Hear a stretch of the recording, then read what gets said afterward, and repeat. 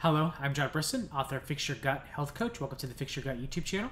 Today we are going to talk about the use of Xifaxan, also known as Rifaximin, in the treatment of small intestinal bacterial overgrowth syndrome, also known as SIBO. It's both pros and cons associated with its use. Now, Xifaxan belongs to a class of antibiotics known as the Rifamycin class of antibiotics. And the Rifamycin class of antibiotics are used usually to tackle very serious diseases like mycobacterium infections, the cause of tuberculosis, or Mycobacterium avium paratuberculosis, which is the known cause of ulcerative colitis or Crohn's disease, or MRSA infections, methicillin-resistant Staphylococcus aureus. So in SIBO with the form of Xifaxan. So, this class of antibiotics are used to treat very, very hardy bacteria and mycobacterium in very serious diseases. And there's three antibiotics from this Rifamycin class that we're going to talk about today, which is Rifapin, Rifabutin, and Rifaximin, which is Xifaxan. So each three of these antibiotics, they have their own pros and cons of whether or not I recommend their uses. So Rifapin was discovered in 1965, and around that time, these antibiotics were discovered because they started synthesizing antimicrobial compounds from a bacteria known as Streptomyces mediterraneae, where now they actually produce most of the antibiotics from either the bacterium Amycolopsis rifamycin, or it's artificially produced. And a lot of antibiotics come from antimicrobial agents that both bacteria and yeast produce.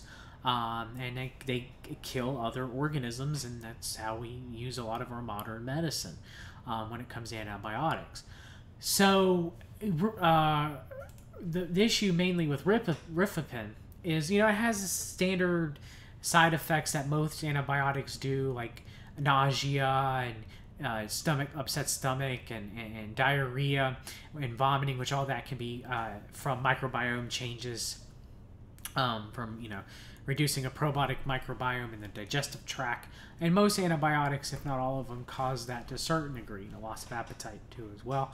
And this antibiotic does also have the standard like allergic reactions and rashes that can occur too. That's pretty standard. But it has two unique side effects associated with its use. One being benign, which is it turns the urine, sweat, and tears to a red and orange color, because Rifapin itself is that kind of rusty orange kind of color. So it can't, and that might be alarming. You go use the bathroom and you're getting red orangish, thinking it's blood, but it's just the antibiotic, and that actually is pretty benign. But the second side effect associated with its use is pretty major, which is hepatotoxicity or liver damage. So when you are on this medication, if you take it, I usually don't recommend it unless it's a life or death situation where it's needed to be used. I would recommend that your doctor monitors your liver levels to make sure that your liver is not being too damaged from the medication. And that you also supplement ubiquinol and PQQ because it seems to be the liver damage seems to be mitochondrial. It seems to come from mitochondrial oxidative stress caused by the liver from the liver detoxifying and from the medication. So yeah, I would definitely recommend that if you do take rifampin, that you do protect your liver by increasing mitochondrial function, by increasing ubiquinol and PQQ supplementation, because rifampin is processed by the liver and it can harm the liver mitochondria. The second antibiotic, which is a lot safer and doesn't necessarily have or associated with as strong liver toxicity issues, was approved in the United States for medical use in 1992, is the antibiotic known as Rifabutin. Now, Rifabutin, of course, has standard side effects associated with its use that you would get with any type of antibiotic that changes the microbiome, like I mentioned earlier, abdominal pain, nausea, vomiting. It can cause systemic allergic reactions like rashes or maybe headaches.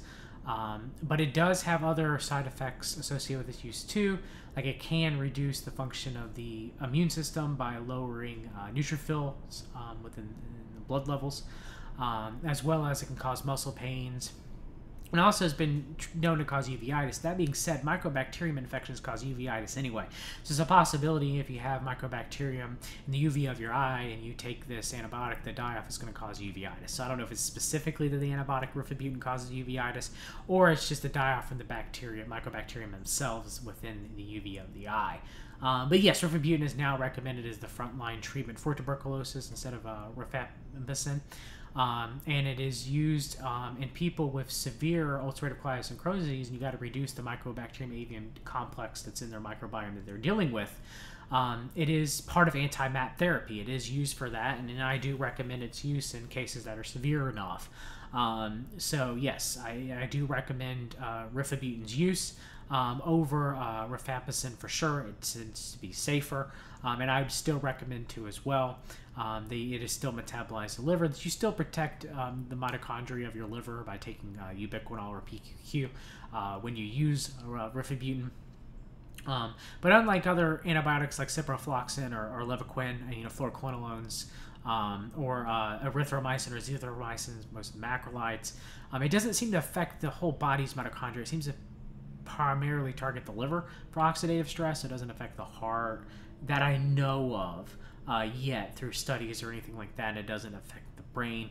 It doesn't affect the muscle tendons that you normally have with fluoroquinolone, what they call being floxed.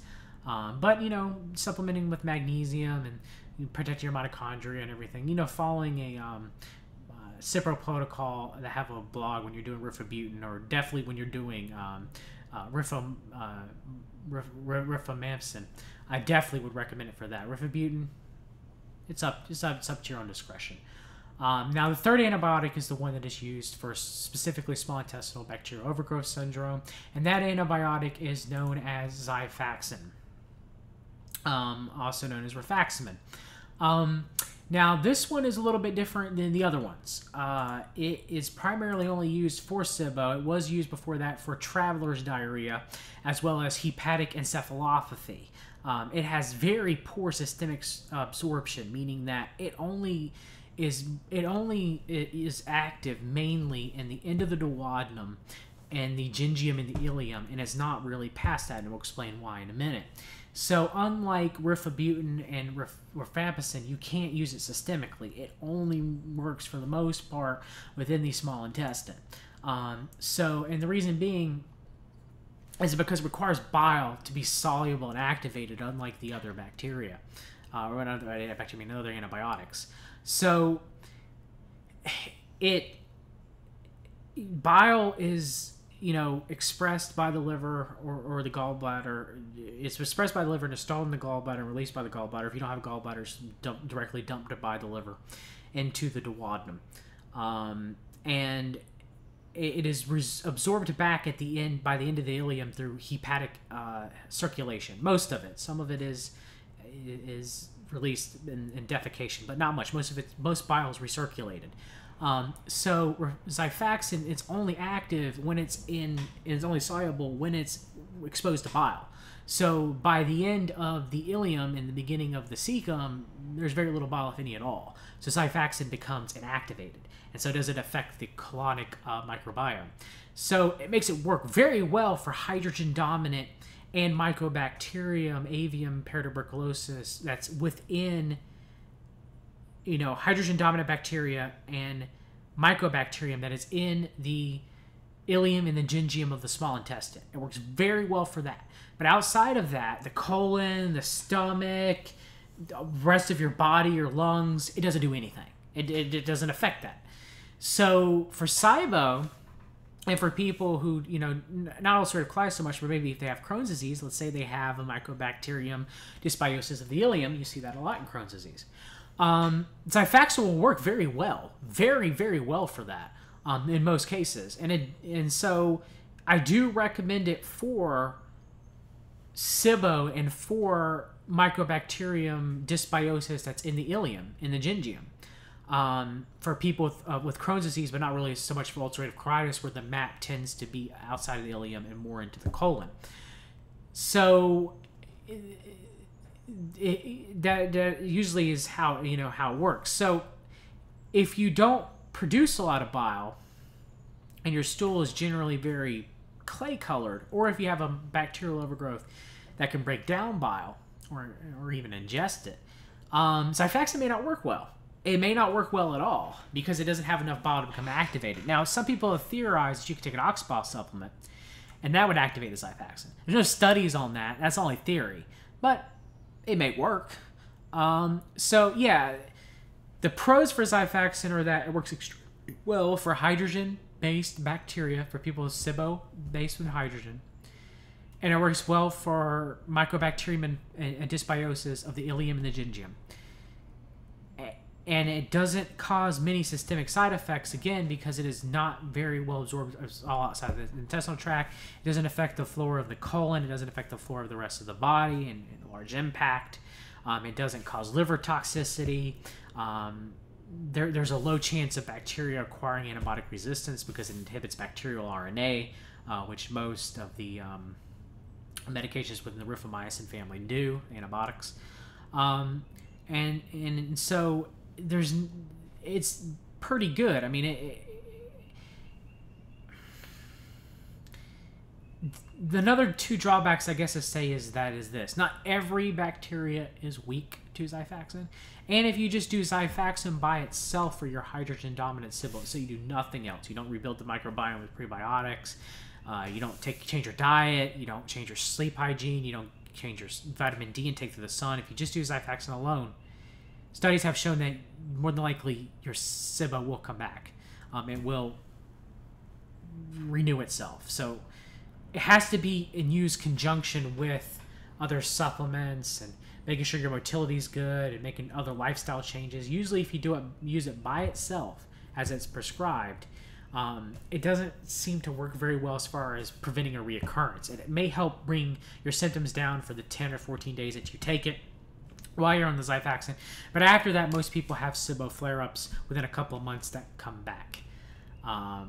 It doesn't work very well against SIBO with constipation, even though it does reduce hydrogen. It doesn't affect archaea, which produce methane. So with SIBO with constipation or SIBO with methane-dominant SIBO, the archaea, they're different organisms, so Xifaxan does not work against them. So it mainly is only used for hydrogen-dominant SIBO, which is mainly SIBO that comes with diarrhea. So yeah, you have to make sure that Xifaxan, when used properly, it can be an important treatment option to help your fight against SIBO. And you need to talk with your gastroenterologist using information that you've learned from this video and from my blog on Xifaxan too, to make a proper determination if Xifaxan is right for you. If you are dealing with hydrogen-dominant SIBO or Crohn's disease, Mycobacterium avium paratuberculosis infection or dysbiosis of the ileum and the gingium of the small intestine. If you have ulcerative colitis, or if the MAP is, infection is somewhere else in your body, then the use of Rifabutin may be needed if it's severe enough over Xifaxan.